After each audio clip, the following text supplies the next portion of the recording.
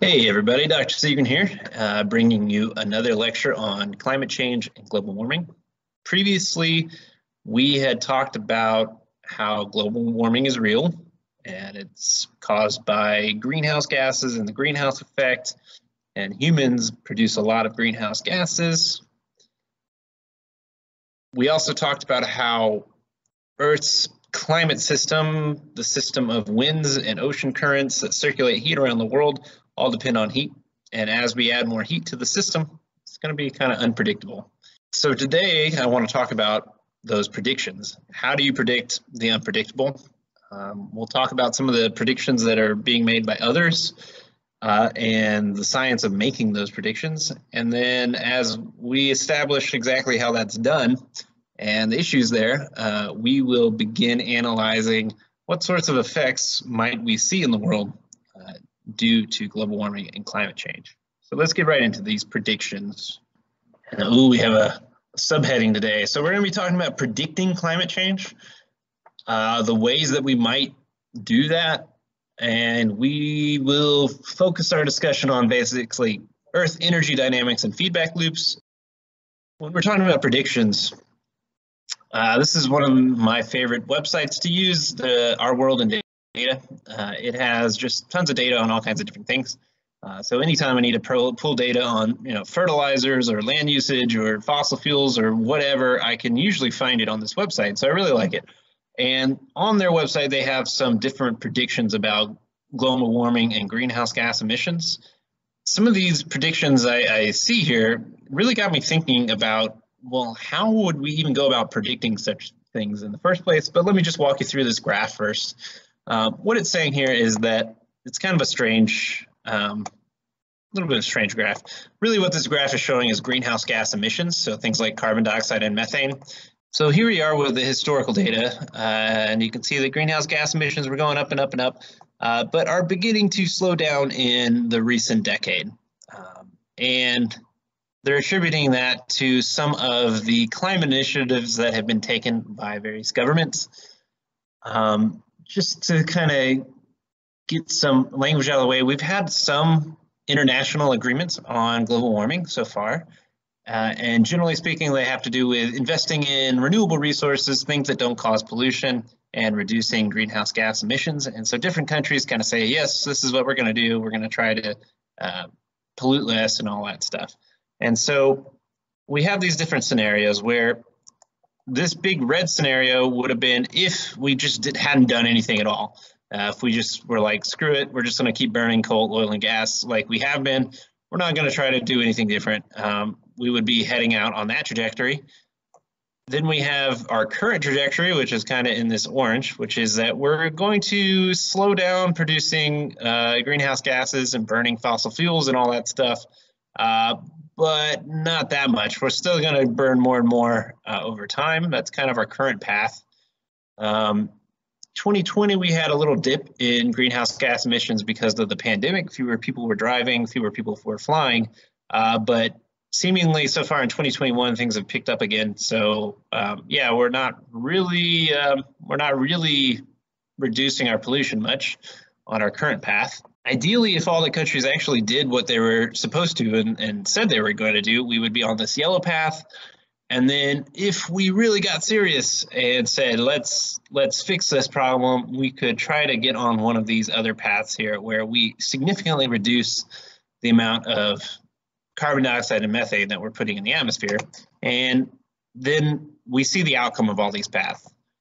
If we just do nothing, we would expect, according to their modeling, something like 4.1 to 5 or 4.8 degrees Celsius, so 4 to 5 degrees Celsius increase in temperature around the world, and this is by the year 2100. I don't think it says there, but that is what all these are made.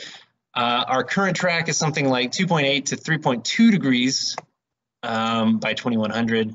If we do everything that we are currently pledged to do, we would be at something like 2.5 to 2.8 degrees by 2100. And if we took really, really drastic actions, maybe we could stop things at 2 or 1.5 degrees of warming by 2100. So these scenarios got me kind of curious. Well, I was curious, what exactly are they based off of? What is the science of these predictions? And in particular, these bottom ones really did stand out. 1.5 degrees, if we took really drastic actions and pretty much went down very, very drastically in our greenhouse gas emissions. It was a global effort to stop burning coal, oil, and gas, and a very drastic one. The reason that stood out to me is that if we look at our paleoclimate data that we've already talked about, where we look at how temperature has changed over time and how carbon dioxide concentrations have changed over time, and how these two things are very closely related. Currently, we've gone off the chart in terms of carbon dioxide already, and we're actually, this is an old one, we're even above that now. We're at about 417, I think, was the last year's average. So we're just rocking it off the chart here. The idea with this scenario, the best scenario, our 1.5 degrees Celsius scenario, is that we begin consuming way less coal, oil, and gas and all these other damaging practices, and we pretty much stop putting carbon dioxide in the atmosphere. Well, we're still going to be, we're already at 417. So even if we stop polluting, we're going to stay at 417. We've already gone kind of completely off this chart. And I thought it was a bit odd that temperature-wise, they think, yes, we've gone off the chart with CO2, this greenhouse gas that traps heat, but somehow temperature-wise, if we're looking at only 1.5 degrees, this would be 2, so 1.5 would be about there. So we're only going to go up to here, temperature-wise. That kind of stood out because it seems like already with what we've currently done, we're likely going to go, you know, certainly above the last peak of temperature that happened about 100,000, 120,000 years ago. So that really made me go like, what is this exactly based off of? Something else that stood out to me about that 1.5, even if we stop, currently we're at around 1-ish. So if 1950 is kind of our zero, or even you know, if our zero line here is from 40 to 1970, we have increased by about 1 degree already in the last 40 years. And so we're saying that if we stop, we're only going to go plus 0.5 degrees in 80 years by 2100. It seemed a little bit fishy to me. And then also, if we considered a few years later, before, like, I don't know, 1900 as our zero, we've already debatably gone up 1.5 degrees. So regardless, I was looking at this, and I generally like this website, but I was looking at this and I was like, what could this possibly be based off of? And at the bottom of this data set, it says the Climate Action Tracker, based off national policies and pledges as of December 2019. So I did a little research and I was like, what is this climate tracker thing? So I went to the Climate Tracker's website, which is here. This is climateactiontracker.org. And it said that their predictions were based off of a climate model called the MAGIC model. Well, okay, what is the MAGIC model? And so I looked up the MAGIC model. There weren't too many details. You could download it and run the model. And I find some other specifications about the model here. And ultimately, this is a model that is a mathematical model. And I kind of dug in a little bit more about this modeling practice, and you can see it's based off of a whole bunch of math. And so you plug in a bunch of numbers and it spits out a temperature change over time based off of how much carbon dioxide and methane we're putting in the atmosphere. Oh, okay. That's kind of intriguing, but it is a bit confusing. And so I kind of want to break down what exactly numbers and parameters are people actually modeling when they make these predictions. And I also want to get a little bit into, okay, how realistic are these predictions? likely to be. So the entire prediction of these models tends to base around mathematics and physics, which depend on what we call Earth's energy balance. And last semester, I briefly talked about Earth's energy balance when we were talking about energy and the conservation of energy. But the idea is that we know the Earth is warmed by the sun. So we know that sunlight is hitting us. If it's a nice, bright, sunny day, things get pretty warm on Earth. And last semester, I talked about how Earth is actually emitting its own radiation out into space. The energy in is sunlight. The energy out is something called infrared radiation or thermal radiation. If you've ever heard of like thermal goggles or using thermal goggles in a video game or something, and you can see heat signatures with them, the same thing is if you were looking at Earth with thermal goggles out in space, you would see that Earth is emitting heat radiation. Okay, we got sunlight coming in, it's generating heat, and then some of that heat is leaving Earth. That was about where we had left it when we talked about it. And the only additional detail that I've given is that as you add things like CO2 or methane to the atmosphere, it acts as kind of like a blanket and will redirect some of this heat that normally would escape out into space back down to Earth. And that's the basis of global warming. Today, we're going to get a little bit more into detail on this process. It is more complex than that. So if we're going to understand predictions for global warming, we need to understand this. It looks very complicated, but I'm going to say it's not too bad. Once you start kind of reading through it and stuff, it's like, oh, okay, that kind of makes sense. So first off, we have incoming solar radiation. This is where it all starts. We have our sun up here, the sun is shining, and the sun is shining with a certain amount of energy, and the amount of energy that it happens to be shining with is something like 342 watts, which is joules per second per square meter of surface area on Earth.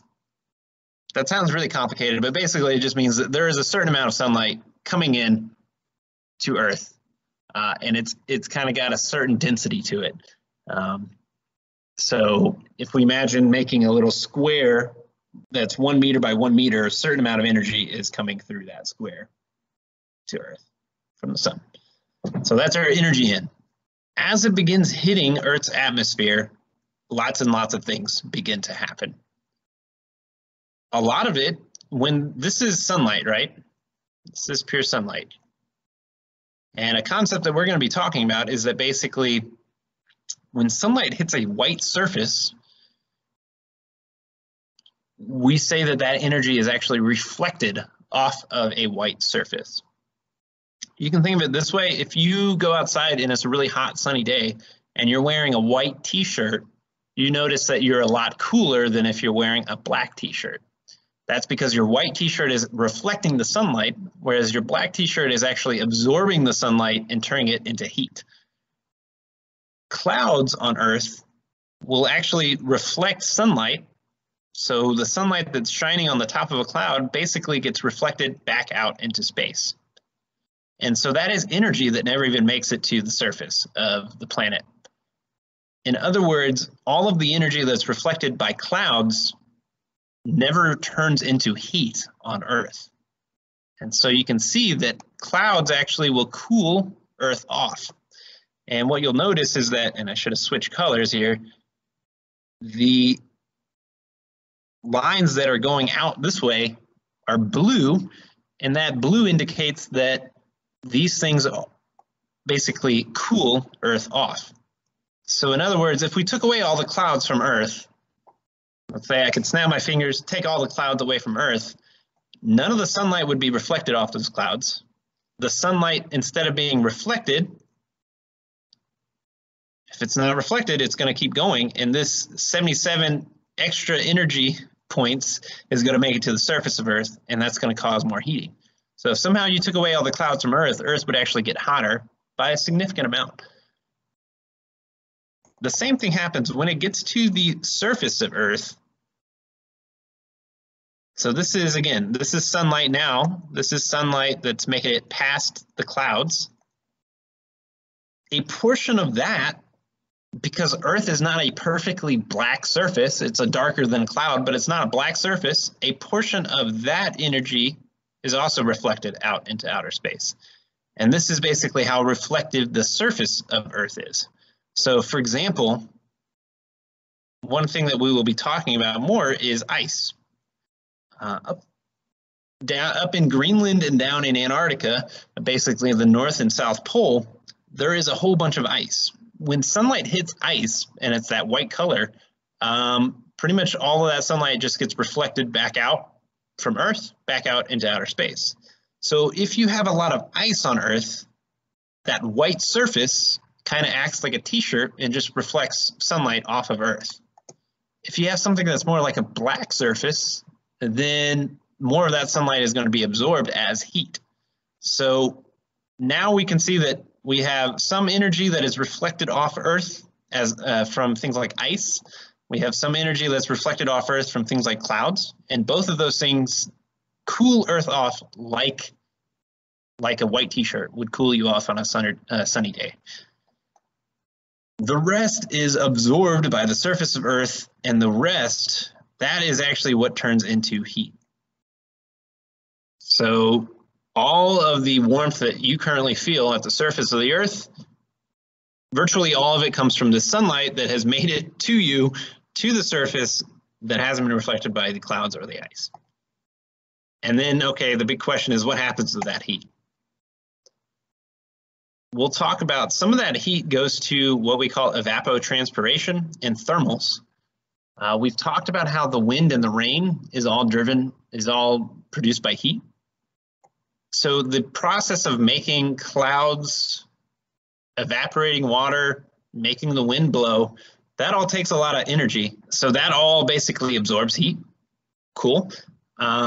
Some of this, oh shoot, I forgot about this little guy. Some of this heat is just absorbed directly by the atmosphere as it's shining through. So that's also turning to heat here. So some of it's heat at the surface, some of it's heat up here in the atmosphere.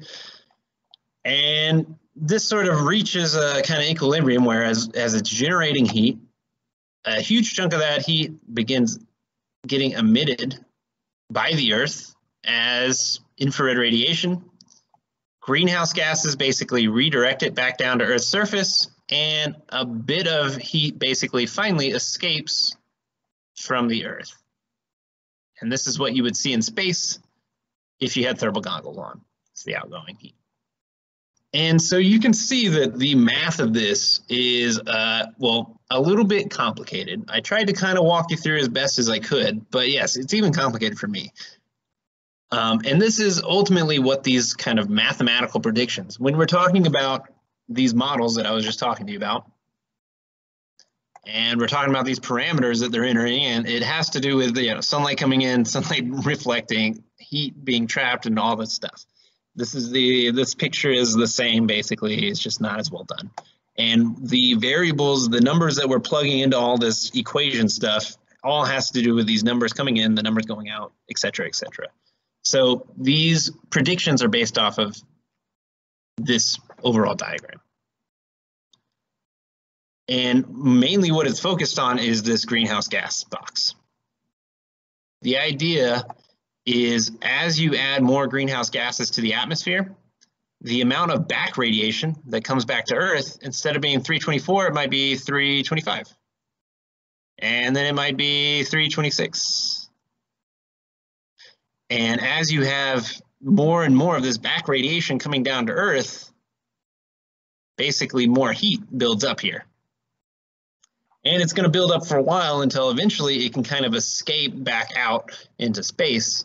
But again, the heat really needs to build up and the temperature needs to build up before that can happen. So that's kind of the overall approach. And so you can see that based off that approach,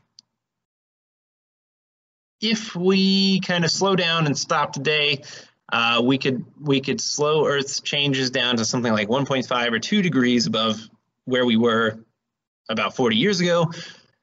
If we don't slow down our greenhouse gases and this amount of heat just keeps getting trapped more and more and more, then we're heading to something like 3 to 4 to 5 degrees above where it was in 1970-ish. So you might be thinking to yourself, well, that's pretty overwhelming. Like, okay, I guess that math seems pretty complicated overall, and it is. But you can kind of see, okay, they've studied the physics and the math of this, and that seems like, okay, a decent way of maybe predicting of what's going to happen. The problem is there are lots and lots and lots of complications to this diagram, this mathematical diagram of how Earth works. And we're going to walk through a few of those here. And the main complication I see with these sort of model predictions is the idea of feedback dynamics. So I'm going to walk you through what positive and negative feedback refer to. They're a little bit complicated at first, but once you start thinking about them, it becomes clearer and clearer. So a positive feedback is basically as something builds up, for example, heat and temperature, it creates conditions that causes it to build up even more. And these are destabilizing forces in the world. So an example of positive feedback, we're going to go through a bunch of examples, but a very simple one, if you can imagine a herd of cows, and for whatever random reason, one cow begins running. All right, so you only have one cow running at first. As this one cow begins to run, two other cows begin to notice that this cow's running, and they decide, oh, something wrong, I better start running too. There could be like a wolf or something after me. And so these two cows now begin to panic and they begin to run. And so now all of a sudden we have three cows running. And then now that we have three cows running, 8 more cows basically see these 3 cows running and decide to start running. So now we have 3 plus 8, and then now that we have 8 cows or 11 cows total running, now more and more of the herd is picking up on this, and 30 more cows decide, oh my God, something's wrong. 8 cows are running, 30 cows start running, and then now all of a sudden you have thousands of cows running before you know it, and you gotta stampede on your hands.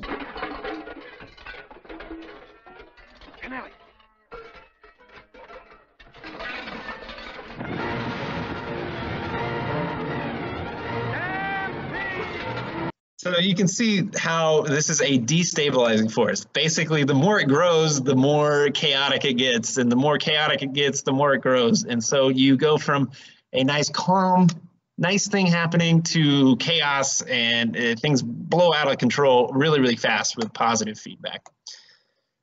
Negative feedback is the opposite. Basically, as something builds up, it tends to slow themselves down.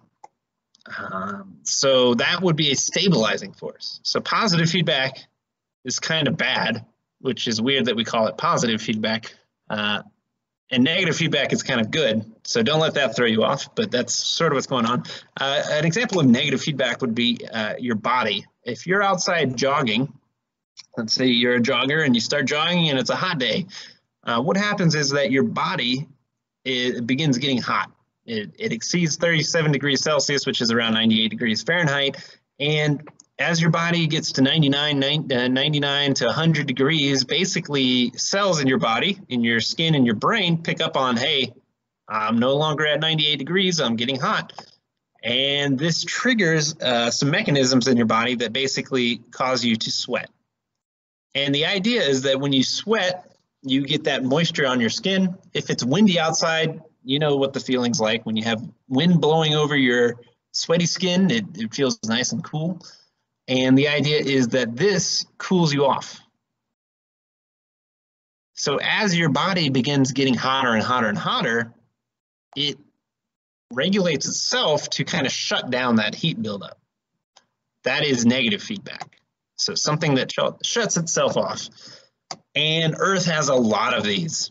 And when you start understanding all these, you realize that this picture becomes unbelievably complicated. And we're going to come back to it. So some examples of these feedback cycles are with the water cycle on Earth. So as we are, let's say, so far, Humans have added greenhouse gases to the Earth, and the Earth is getting warmer because of those greenhouse gases. That's not the only thing that's going to change with Earth and the Earth's climate and climate system. For example, as Earth gets warmer, more water evaporates, and just like sweat cools your body, when the wind blows over the sweat on your body and you feel that nice cool relief on your skin, the same thing kind of happens to the Earth. As Earth gets hotter, the water on Earth begins to evaporate, and that actually takes energy away from the environment. It takes heat away from the environment. So Earth kind of begins sweating, I guess you could think of it, and that actually will cool Earth down. So the hotter Earth gets, the more it sweats, actually the cooler it gets. So you can see that that is negative feedback. That is a stabilizing force for Earth. So let's kind of include this over to our picture. As we get evaporation, it's kind of like Earth is sweating, and that cools Earth down. So the hotter it gets, the cooler Earth will it'll kind of prevent it from getting too hot too fast by this kind of sweating action. Also, as more water evaporates, it generates water vapor, which turns into clouds. So we get these nice clouds up here. So not only is it cooling down because of the sweating action, but these clouds begin forming. These clouds are typically going to be whitish on top. And as you get more clouds on Earth, you're going to reflect sunlight off of you. So this is kind of the white t-shirt effect, right, for Earth. And once again, this is also going to help cool off Earth. So as things get hotter, the oceans begin evaporating more. That cools Earth. It's like sweating. And then as more clouds form, that's kind of like a t-shirt forming. So you can see that these two top things, as we begin getting hotter and hotter, these things will help us not get too hot too fast. That's kind of nice. However, there is another issue here. Water vapor is actually a greenhouse gas, kind of like carbon dioxide, believe it or not. It's actually stronger than carbon dioxide and has a bigger effect on the climate. So as you are evaporating water, you are generating molecules of carbon dioxide that are in the atmosphere, and any heat that is radiating from Earth basically gets radiated back down. And so this process serves as a heater. So the big question becomes, okay, so we have two things that are cooling Earth down, but then we have another thing that's heating Earth more. Which one is going to win out in the end? And so far, this isn't entirely resolved, but scientists think that the overall winner is going to be water vapor and the warming. So even though we have these two cooling effects, the one that's actually going to be the most important in terms of how much heat is trapped is going to be this water vapor one.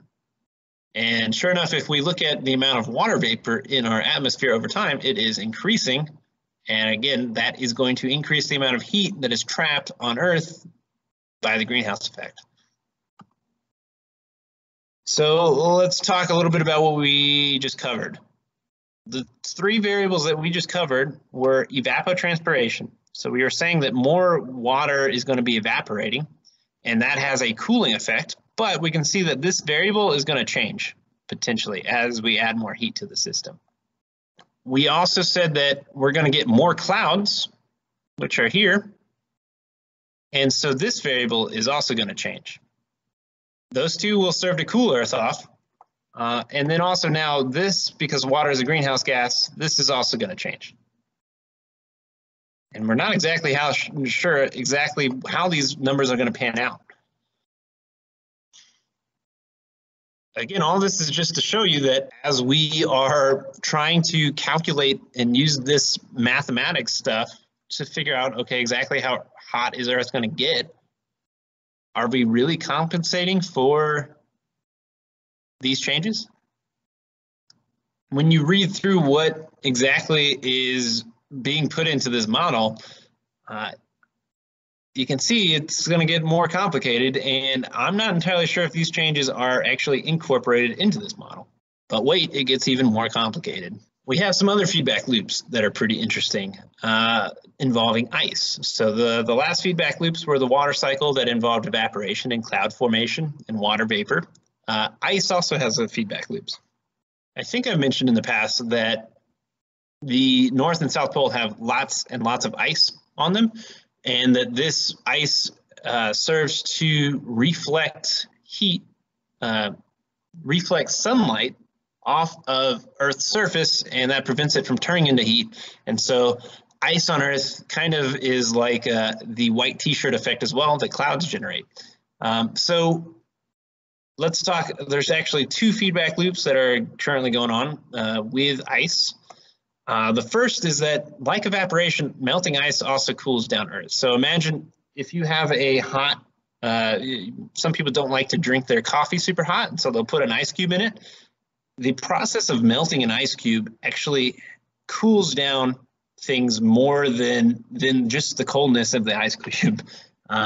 Actually, to melt ice requires energy, and so the process of melting also absorbs heat from the environment. And you might have learned a little bit about this stuff in chemistry, that heat taken away from environment, these are endothermic processes, so these cool things off. So when you go from ice to liquid, it absorbs heat from the environment, and that's kind of just like free, it's like a free heat sink basically. And then the same thing happens when evaporation happens, it's also a big heat sink. So these processes of melting water and generating more evaporation on Earth actually have a massive cooling effect on it. However, after the ice is melted, you no longer have a white surface. So you can imagine that you have a surface of, I think I have a diagram here. Yes. We will be talking about how ice at the North and South Pole is melting very rapidly. So as things are heating up, ice is melting. But as ice melts, it's kind of like a big ice cube melting in the coffee. This is cooling Earth off. And so that's kind of nice, thanks. But after the ice is melting, you no longer have ice there. So imagine at one point, this whole area was covered in ice, and it's been melting, melting, melting. What you end up going from is a white surface that reflects heat off, reflects sunlight off of your surface. So you're going from like a white t-shirt. As it melts, you're kind of going to the black t-shirt because you just have water there, and most of that energy is absorbed. So the ratio is that basically about 90% of sunlight is reflected off of ice, really white ice, and only about 10% is absorbed as heat. Whereas when the ice is melted, now lots of this heat is absorbed by the ocean, and so this is generating a strong heating effect. Ice is white and reflects sunlight energy. As it melts, the energy is absorbed as more heat. So we can see that there's this contrast once again, where the process of the ice melting will have a cooling effect on the warming Earth, but once it's done melted, it's going to have a warming effect because that white ice t-shirt is no longer there. Okay, so coming back to our energy diagram, we've already seen that the clouds are going to be changing because of how much water is evaporating. The amount of water evaporating is going to be changing, and then the amount of back radiation from the water vapor is going to be changing. But now the ice is also changing, so this number, the amount of sunlight that's reflected off the surface of the Earth that was dominated by ice, that is, this one's going to change. Oh. And that's changing for the worse. So we'll go red. So this one's gonna get worse. And then this evapotranspiration, that would also include the latent heat absorption based off of evaporation and melting. So this is changing again. Okay, so we're gonna have to change and realize that 4 of our variables are going to change, one of them changing 2 different ways based off 2 different scenarios. Okay, so we can see that this math problem is getting very, very complicated because we don't really know how these things are going to change. There's another consideration that as ice is melting, it's absorbing heat, but fairly rapidly over time, this ice is melting. So when we talk about ice on Earth, we have 2 different types. We have land ice and sea ice. Sea ice is just when the ocean gets so cold it freezes, and that happens at the North Pole and the South Pole. Land ice is basically when snow falls on a surface and the part of the world is just so cold that it never melts and a glacier builds up. We'll talk about both more here, but for now, this graph is showing the amount of sea ice in the world over the last 40 years. And you can see the red line is showing a dramatic decrease in the amount of sea ice. And so far, if we're talking about just the total volume of ice, we can see a massive amount of ice, of sea ice, has melted in the world in the last 40 years. It's kind of breathtaking, but it's something like, so here we start at about 17, and the unit here is kind of unimaginable. It's thousands of cubic kilometers. A kilometer is about half a mile, a little over. So if you took an ice cube that was half a mile by half a mile by half a mile and took 1,000 of those, we started here with 17,000 of those ice cubes. And here where we are today, we're only at about 4,000. So we've lost about 13,000 ice cubes that are half a mile by half a mile by half a mile. I think I have a conversion here to how big of an ice cube that would be in miles. Man, this is so complicated. Why am I making this so complicated? Because I like to. What we're seeing is that basically the oceans are heating up very rapidly. And as the oceans are heating up, it's melting the sea ice. And so we've lost, like I was just saying, the 13,000 cubic kilometers of ice, which is about 3,000 cubic miles of ice. So imagine putting 3,000 big old ice cubes in the ocean and think of all that cooling power that those ice cubes have generated in the ocean. So when we look at ocean trends over time for how much temperatures have increased, the overall average ocean has increased somewhere in this range globally, something like 0.5 to 0.6. If we look at the Arctic Ocean, the one that where all this ice is melting, we see that it's, yeah, there was 1 year here that was crazy, but it has not warmed as much, maybe somewhere in this range. And likely this would be much higher had we not had these 3,000 ice cubes floating out there, basically melting to cool off this Arctic Ocean.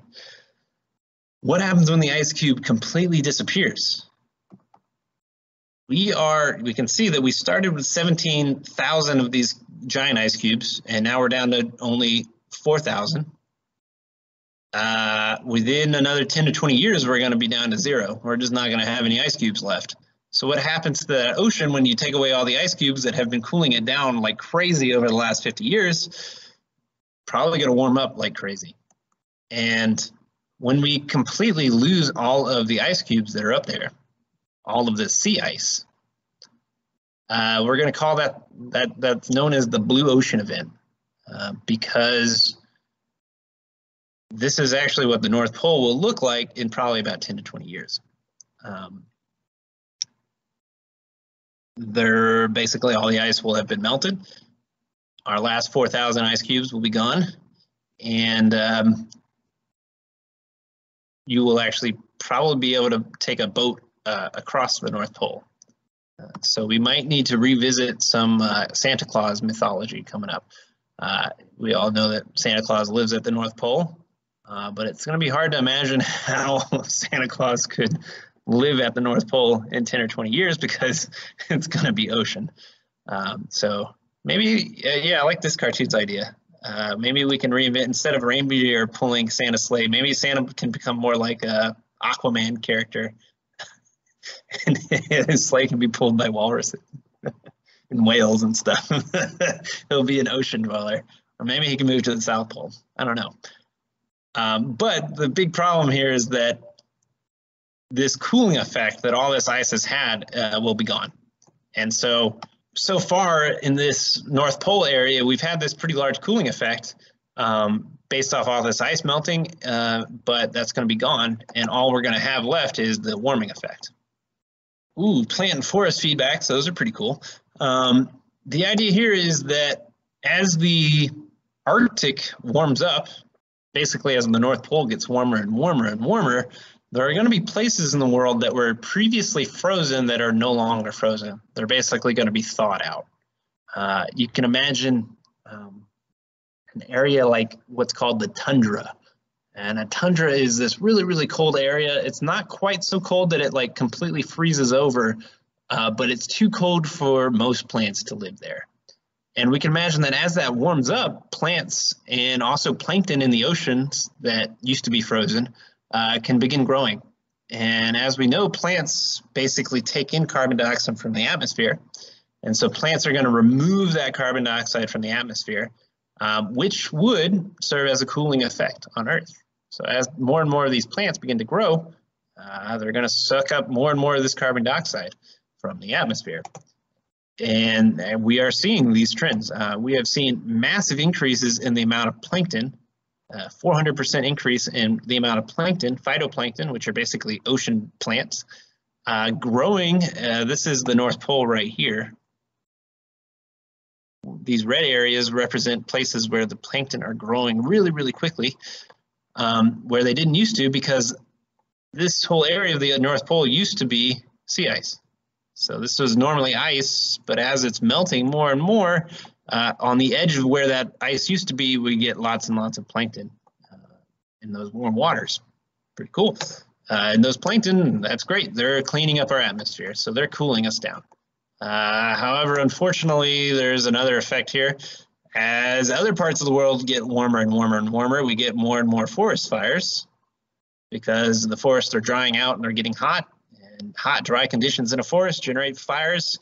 And when you burn all those trees, the opposite is going to happen. It's going to add more CO2 to the atmosphere. So the question is, okay, how is this going to balance out? Are the plankton going to absorb more of it, or are the plants going to generate more CO2 than the plankton can absorb? That's a big question, unresolved. But here's our trend in forest fires over time. We see overall in the United States, more and more areas are burning each year. Ooh, now we get into permafrost feedback loops. As the Arctic tundra thaws, it is creating a very, very swampy environment. So yes, plants are slowly moving into this swampy environment, and eventually it will turn into maybe a new forest or something like that. But in the meantime, it's just this like super swampy area that used to be frozen. And remember, our friends bacteria love these super swampy environments, and they are releasing lots and lots of methane. So bacteria begin living in these. As the bacteria begin thriving, they start producing more and more methane in this swamp. So basically, this is a swamp that is now existing that used to not exist.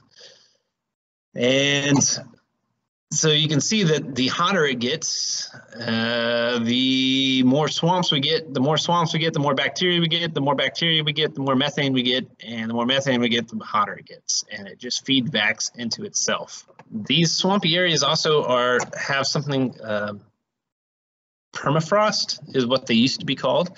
This is a place where the ground actually gets frozen. So it's not so cold that you get something like a glacier where ice builds up over time, but it gets cold enough that most of the year the ground is frozen. But underneath that frozen ground, so you can kind of imagine that this is like a layer of ice at the surface, but underneath that ice, you get to a point where it does thaw and you get kind of soils. And there's bacteria living underneath this ice that is generating methane.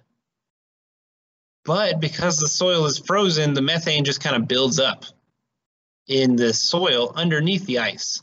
But as the ice thaws, the methane that was trapped there for hundreds and hundreds of years is now released as well. So it's not just the new swampy environment, it's you're releasing this swampy stuff that's been trapped underneath ice for a long time.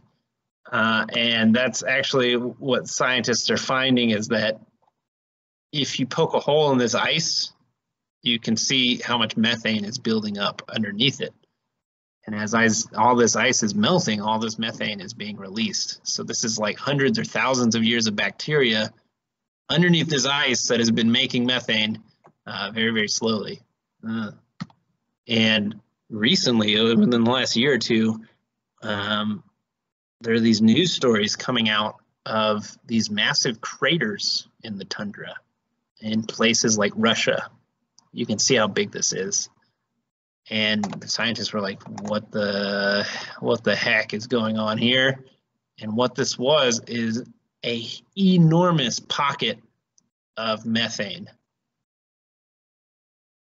that used to be blocked in by ice, but the ice has gotten melted away and it all escaped out in this massive explosion of methane. So that's kind of a bad sign. And there's no countering cooling effect here. This is just runaway positive feedback. The more it gets hot, the more methane is released. The more methane is released, the hotter it gets. And then the really insane one is at the bottom of the ocean, we get these things called methane clathrates or hydrates. It's basically a methane molecule that's kind of stuck in an ice structure and kind of bound up in a what we would consider a stable solid. So it's basically frozen in a icy sort of substance, and this can sink to the bottom of the ocean over time. And it actually builds up in these big mountains at the bottom of the ocean. And it's stable at cold temperatures, but as you warm up the ocean, these clathrates begin melting and the methane begins getting released from the ocean. When we talk about, okay, so between this locked underneath this permafrost and locked in this ocean as clathrates, how much methane is there actually down there? So yeah, the amount of methane down here that's trapped as clathrates, typically in Arctic environments, so in this really cold ocean environment underneath this sea ice and stuff. But again, as the ocean is warming and the sea ice is warming and melting, it's just going to keep warming more and more. If all these clathrates dissolve, our total man-made carbon pollution, so carbon dioxide and methane, we say is about 50 gigatons. All of the methane down there in the bottom of the Arctic Ocean, in the Antarctic Oceans, is something like, so 50 is all of humans each year. It's something like 2,500 gigatons of carbon, and another 500 to 1,000 gigatons in the methane underneath the permafrost. So we're talking about something like 70-ish years of our current pollution worth of methane that is trapped here at the bottom of the ocean and under permafrost. So as these things get heated up, they begin releasing more and more and more. As they release more and more and more, things get heated up more and more and more, and they release more and more and more. And so potentially, if it all goes, we're talking about an additional 70 years of greenhouse gases that aren't even being produced by humans. They're just being produced by the world. So when we'll conclude today by talking about how we have these sort of prediction models and predictor models, and they are based off of mathematics calculations of Earth's energy balance. And we've seen that the mathematics of that is already pretty complex, but it's probably not factoring in all these complexities, the natural complexities of Earth, that we really don't even understand yet. For example, we've learned that the amount of clouds on Earth is going to change. The amount of ice on Earth is going to change. The amount of evaporation and transpiration from trees and the melting of ice, that's going to change. And of course, the amount of greenhouse gases are going to change. Humans are going to keep adding greenhouse gases for the foreseeable future, but water vapor is also going to be an additional greenhouse gas, and we're going to have these feedback loops of methane in the Arctic, forest fires, and some potentially beneficial feedback loops where things like plankton in the Arctic Ocean actually begin absorbing some of these greenhouse gases back. But if I was a scientist in charge of trying to figure out exactly how this is going to shake out, I would really have no clue because there's just too many variables here. So going back to our predictions, this idea that if we stopped tomorrow and really began reducing the amount of greenhouse gas pollution, is that going to account for the additional greenhouse gases that are going to be produced potentially from permafrost or methane clathrates? Are we assuming that those aren't ever going to be much? Currently, they aren't too bad, but certainly from the methane that permafrost is generating, it seems to be increasing exponentially. So even if we stop tomorrow, is the Earth kind of going to take over and begin nudging us up this way? I don't know. So ultimately, what of these predictions is the most likely to happen? And my impression is as we begin talking about climate predictions, it's really, really, really challenging, and it's really complicated as well.